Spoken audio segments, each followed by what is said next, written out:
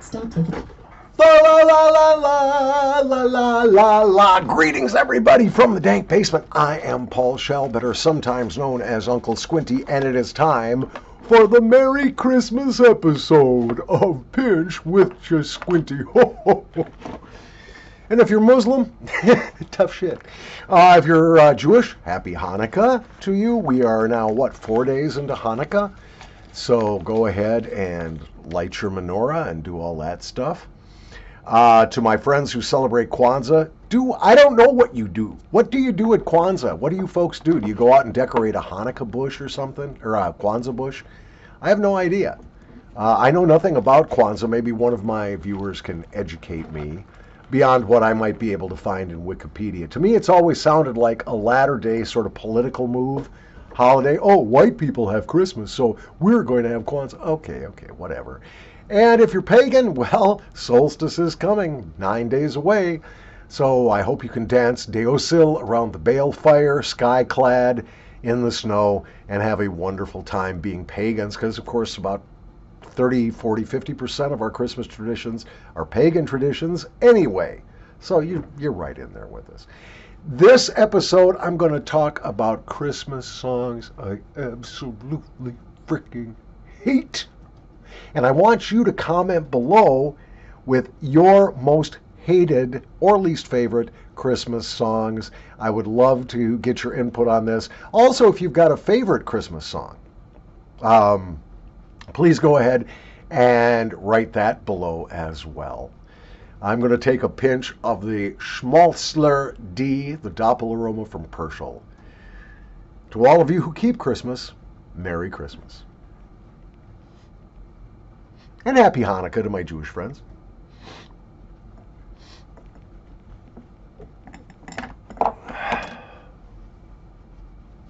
And to my pagan friends. All right. Now let's talk about the Christmas songs I absolutely hate. Look, well, first of all, I really hate that they start playing the Christmas music like November 1st. They are so invested in that retail. Come on, fourth quarter sales. Come on. That they try to ram it down our collective throat. I think it sucks. You know, I'm a very strong believer. Yeah, you decorate the tree on Thanksgiving if you want to that weekend. But you save the Christmas music for about this time. And today is the 12th of December, 2020, Saturday. And I'm really happy that there's Christmas music playing in the house. But I got to do another pinch because I'm getting wound up. I'm getting all wound up because I'm going to talk about these Christmas songs that really, really piss me off. Okay, here we go. Der Schmalzler. It is a favorite of Gunther and Dieter and Helmut. All right. Frohe Weihnachten.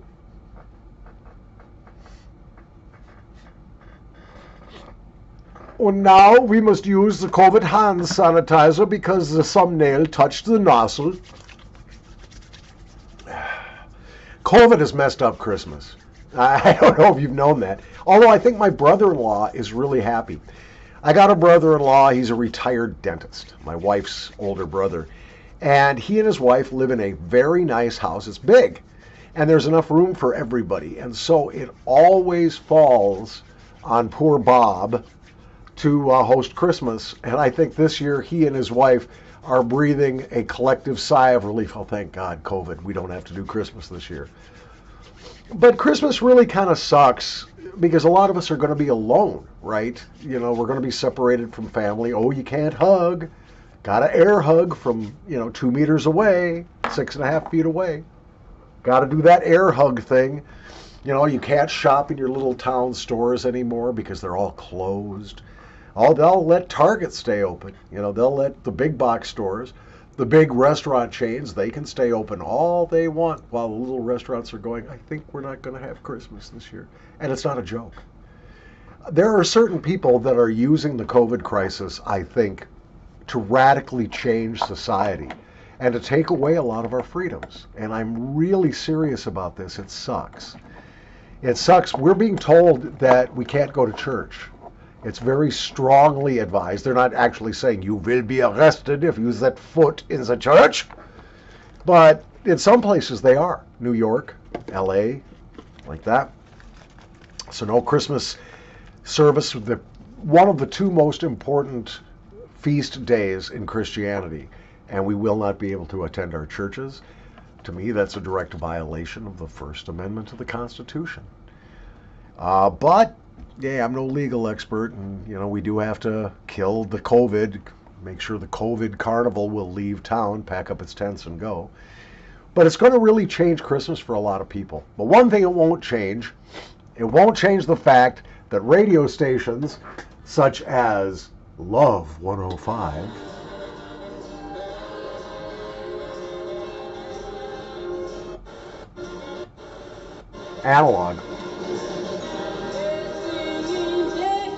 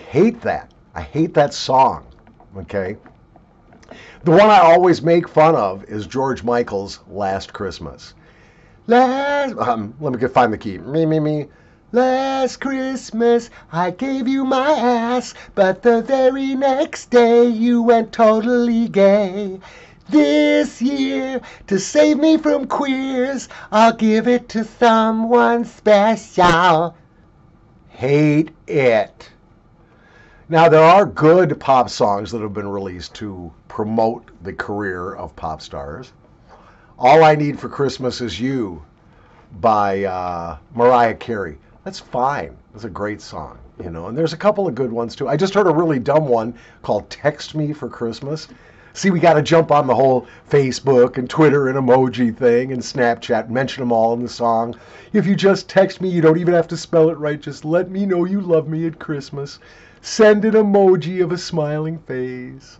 And then the guy, of course, comes in and says, if you text me something naughty, I won't tell. Yeah, it's not memorable, and it's just to take advantage of a profit-making opportunity, right? It has nothing to do with Christmas. So that's just a few. Dun, dun, dun, dun, dun, dun, dun. No, no, no. If you have a least favorite or maybe even hated Christmas song or a group of them, please write them in the comments section below. Now, as I said, Christmas is going to be weird this year because of COVID-19, various lockdowns, restrictions, social distancing. I think it's really sad that people won't be able to go down to their neighborhood bar and raise a Tom and Jerry or an eggnog or a hot toddy with their neighbors on Christmas Eve. That's the kind of glue that holds neighborhoods together, communities together, and it's been swept right out from under us. Not being able to go to church, not being able to gather with family. It's going to suck for a lot of people. And so here's my offer of a Christmas gift to you. I'm not a psychotherapist. God knows I ain't your father confessor. I ain't a preacher, but I don't judge. So if you need somebody to talk to this Christmas time, please write to me at unclesquinty@gmail.com. At the very least, we can have a nice email exchange. And if you really need to, and I've got the time, maybe we can get together for a phone call or a Skype call. Skype would be better, of course. For me, it's more anonymous. Do something like that, or a FaceTime call if you've got an iPhone. I've got a really shitty old iPhone here, but it works. But I'm making myself available to my viewers this Christmas. If you're alone and you're feeling lonely and you're feeling depressed and despondent, you need to talk to somebody. Now, if it gets real bad, there is a number that you need to know. And I'm going to look that number up so I can put it in the description. And that is the National Suicide Prevention Hotline. A lot of people are taking the final way out. I'm not going to call it the easy way out. I don't think it is easy. But they're taking the last option, and they're killing themselves over the holidays. Just don't even think about doing that. If there's anything I can do to boost your spirits, crack a joke, maybe we can do a pinch of snuff together on Skype or something, I'm here for you. And that is a sincere offer. Now, speaking of sincere offers, I'd like to thank all the people that wrote me very nice, respectful emails asking me to share my overstock aging snuff. I already said in my video I won't do that. And because it is Christmas time, and even though it's weird and everything else, I still have my own Christmas to deal with. So if I were to send out any of the new snuffs, and it would be a very limited number, I'm not going to be sending them out till after the 1st of the new year. So thank you. Your requests have been registered, but for right now, I just have to say we'll just have to wait and see. All right, that's it. Last Christmas, I gave you my butt, but the very next day, I turned totally gay. This year, to save my poor rear, I'll save it for someone special. Goodbye.